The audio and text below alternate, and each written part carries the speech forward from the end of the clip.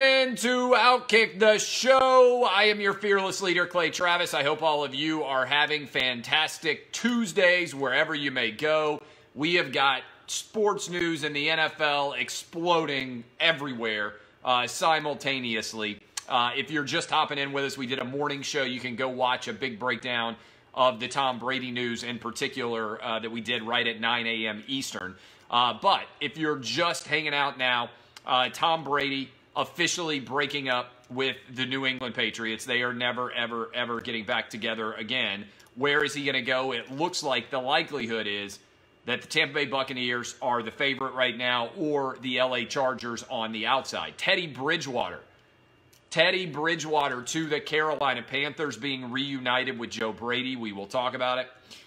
Phillip Rivers to Indy on a one-year, $25 million deal. New quarterback for the Colts. Where is Cam going to go? Where is Jameis going to go? What are the Bears going to do, among other things? Are they after Andy Dalton and Nick Foles? And so many different things to hit as we roll through. But we begin with Brady. Major, shocking, breaking news we had live on the radio show this morning. Tom Brady riding off into the New England Patriots sunset. Where is he going to go? The two favorites right now, according to Fox Bet, are the Tampa Bay Buccaneers, which have become a prohibitive favorite. I'm going to look at the absolute latest data there for where Tom Brady is going to go, according to Fox Bet, as we bet into the afternoon here. And Tom Brady is favored right now. Let's see. Tom Brady is he's off the board. Fox Bet has taken Tom Brady off the board. That's how much of a favorite he is to go to, right now, the Tampa Bay Buccaneers. Got an incredibly talented group of wide receivers down there. Mike Evans, and everybody's been on me for forgetting his name earlier in the day. And then I talked about him later in the morning. You ever have guys' names that you just forget, and for whatever reason, you can't remember no matter what, and you're like, why can I not remember that guy's name? That's the way I am with the Tampa Bay Bucs receiving corps. They have got a incredibly talented receiving corps. We already talked about this. Lots of young talent there. I think Mike Evans, top 5 wide receiver in the NFL. I can only imagine what he would be like with a quarterback that could actually regularly throw to him. Okay, so that is a story that is worth following. The other one is, and I believe this is intriguing, what exactly are the Chargers doing? They are the unbelievable side chick of the NFL market in LA. They need to sell tickets in the new SoFi Stadium. Is it possible that it could make sense for Tom Brady to go back to California, back to LA?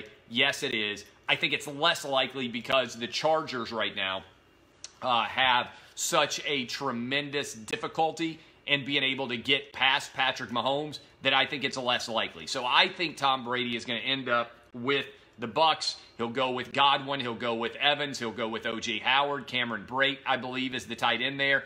And I believe that that is the direction we are headed before all is said and done there. How about Teddy Bridgewater to the Panthers? I think we analyze this because we didn't think enough about Joe Brady having been with the Saints, knowing Teddy Bridgewater well. Joe Brady obviously did a great job with Joe Burrow, but the Panthers basically let Cam Newton go in an awkward, conscious uncoupling to steal from Gwyneth Paltrow. And as a result, I like the move. I think the Panthers with Teddy Bridgewater makes a lot of sense. What that does is free up Cam Newton, and I can give you the odds right now on where Cam Newton is most likely to go. Cam Newton's next team right now, favored to be the Chicago Bears, according to Fox Bet, followed by the Chargers, the Tampa Bay Buccaneers. That would be obviously if they swing and miss on one of those two teams going to swing and miss on Tom Brady. The Dolphins, the Lions, the Patriots, the Vegas Raiders, and the Colts. A lot of different moving parts there. I think the one that makes the most sense is, honestly, L.A. Because Cam Newton has always wanted to be an icon. To me, Cam Newton to the Chargers makes the most sense, assuming he is healthy enough to go. I even think if they can't trade him, that Cam Newton could be released, and in order to pass a physical, it may take a little while for him to be healthy enough to be able to play. I also think that the Chicago Bears are in an intriguing position because they're clearly trying to replace Mitch Trubisky, who's never going to outlive being drafted above Patrick Mahomes and drafted above Deshaun Watson.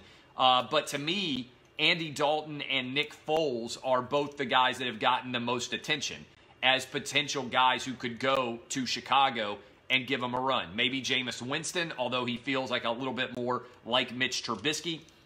We'll see what exactly ends up happening with the Chicago Bears. On Jameis Winston's front, I can't imagine at this point that the Tampa Bay Buccaneers can go back to him hat in hand and say, you were our guy all along after this long a flirtation with Tom Brady. But I think it's clear that Jameis doesn't really have a starting gig anywhere. Although, we'll get to this in a sec, I would love the idea of the Patriots basically switching quarterbacks, sending Brady down to Tampa and picking up Jameis Winston. That would be the ultimate test for Bill Belichick. You take Jameis Winston to the playoffs and make that guy a Super Bowl contender, there's no doubt that you were the reason why the Patriots had an incredible dynasty. But I don't think Jameis has a lot of options out there as a starter. I don't think there are very many teams that are interested in a guy in the 30-30 club. Now, what are the Patriots going to do? Right now, they are sitting on Jarrett Stidham. They theoretically could make some moves and go try to get a new, younger quarterback. But I kind of think they're going to end up with somebody like Andy Dalton. Maybe they make a move to try to get Nick Foles. Maybe they go after Jameis Winston. Quarterback musical chairs is going, and I don't see any good options right now for the New England Patriots because you know Tom Brady is left. Maybe they could go after Cam Newton. I don't know if that makes a lot of sense in the long run in New England. There are a lot of guys that have not necessarily had tremendous levels of success that'll be out there looking for another shot, whether it is Cam Newton, whether it is Andy Dalton, whether it is Nick Foles, if the Jags decide to trade him, whether it is Jameis Winston. Maybe, possibly, there is a decision made by Belichick to go back into the draft to trade, to try to put together some assets. Maybe he rolls with Jarrett Stidham, lets the Patriots hit rock bottom, comes in next year and does whatever it takes to go get Trevor Lawrence or somebody else that he has fallen in love with.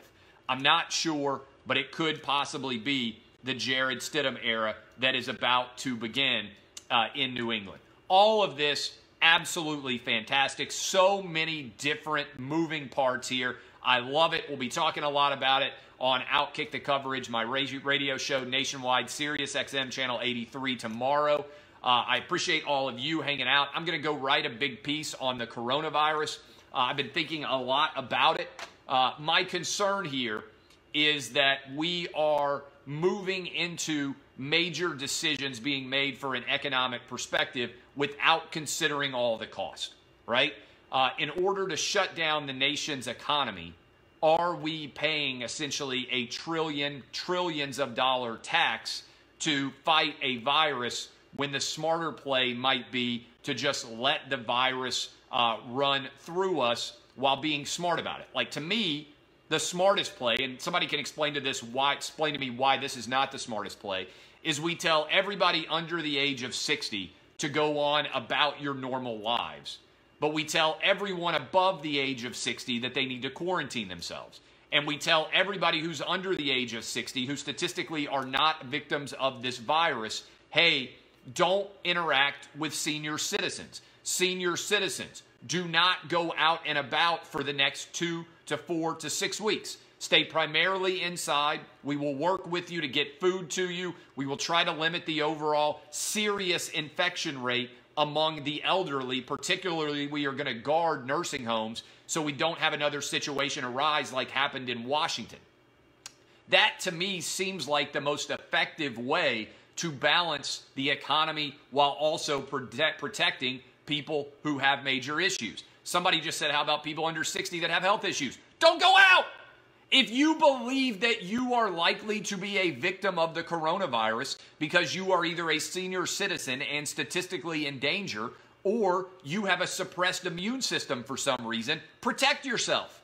But if you are like me and you are otherwise healthy, or you are younger than me and you're in college, or you got kids who seem to have no impact at all, put them in school. Let them learn. Don't undertake the shutting down of a national economy to protect almost entirely the elderly. Look, I hate death.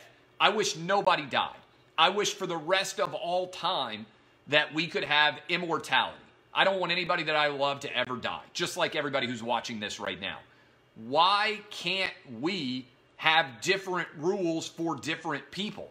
Instead of shutting down the economy, look, most people who are senior citizens and not in good health are not working. So why can't we make the decision for people who are in weak immune systems or in particular danger from this virus? Again, 97% of the people who are dying in Italy are over the age of 60, slanted very heavily towards over the age of 80.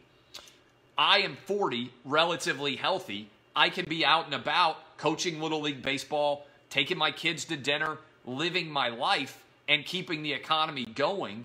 Why would you not want that to happen? I don't understand why we can't balance, protect the ones who need to be protected the most. The rest of us take the risk that something might happen to us, even though we know it is an incredibly low rate and likelihood of occurring. I don't understand that. I'm going to write on it. It's like anybody who questions the consensus opinion is an awful human being right now. We have moved into so aggressively into emotion that if I say anything other than everybody go in your houses, cover yourselves, lock all the windows, lock all the doors, don't go outside for a month, it's like people don't understand that, right? That's not necessarily the most appropriate move. And by the way, there are major consequences from an economic recession. When people lose their jobs, when people lose their livelihoods, depression and death is the result of joblessness and an economic downturn too. Lots of suicides, lots of self-isolation. It's like we've determined only by listening to the epidemiologist what the costs are to a nation and to a world of a virus that has a relatively low mortality rate according to historic pandemics that we have previously dealt with throughout humankind. And so I think we've rushed into a series of decisions without contemplating all of the consequences of those decisions. And that troubles me as a guy who believes in a robust and uninhibited First Amendment. We should be debating the appropriate ways to respond. People are going to die, but people always die. 6,250 people die every hour. People who are old die every day. I don't think we're making strong and sound economic decisions based on a strong likelihood of total understanding of this virus. Trying to be rational, trying to be reasonable. I understand nobody wants to be rational and reasonable right now. My name is Clay Travis. This has been Outkick the Show. I'm writing a big piece on this. I'll probably publish it tomorrow with a longer form version and written content of my thoughts on the coronavirus. And those will be up. But in the meantime, enjoy the sideshow of Tom Brady. Be able to enjoy the last sports that we may have for a very long time. Kisses. DBAP, unless you need to SBAP. I'm Clay Travis, and this has been Outkick the Show. Love you. Thank you, Facebook. See y'all.